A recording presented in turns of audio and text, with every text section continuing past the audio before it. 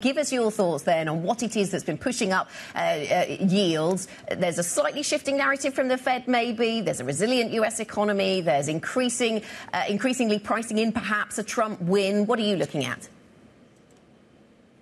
Yeah, good morning, Anna. I was really worried you're going to ask from this, hearing the conversation you're just having there, because I'm not sure I can actually add loads more to what Kriti and Guy already just said. I do think there's an element of the Trump trade coming in, his increase up in polls, the idea not only of the increased fiscal deficits under Trump, even though both will obviously have no fiscal discipline, as you outlined, Anna, but also the fact that Trump is going to be aggressive on trade, and that is going to be problematic for Europe as well. So I think there's the combination of a little bit of creeping back of bond vigilantes, not quite to that extreme. We're not getting anywhere near a Liz Truss type moment, but I think the idea that everywhere people are getting a little bit worried by government spending, and combined with that, we're getting a little bit more worried about what's the trade dynamics going to look like. And that's going to be problematic for regions like Europe that are open economies. You've got to remember that the US is much more closed than Europe. So I think there's a lot of concern here. What happened in BTPs is particularly interesting because Italy got the better ratings decision and therefore should have benefited on a relative basis.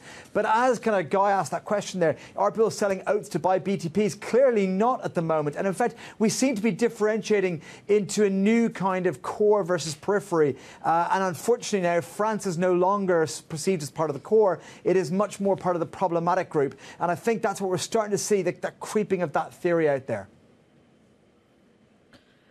Mark, you mentioned a key point around governments are spending around the world, and that's showing up in the bond market. But I'm curious if the margin matters at all. Even under a Harris presidency, the deficit is expected to get triggered. It's expected to be less than what Trump may trigger, but it is still supposed to be a U.S. government that spends beyond its means.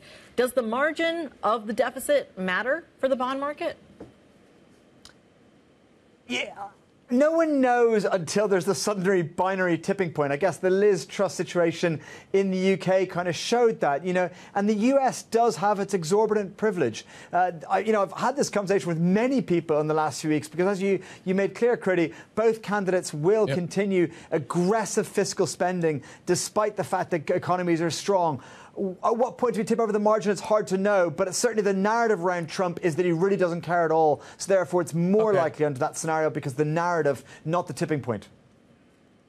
So I sell bonds with a Trump win. Do I buy bonds with a Harris win?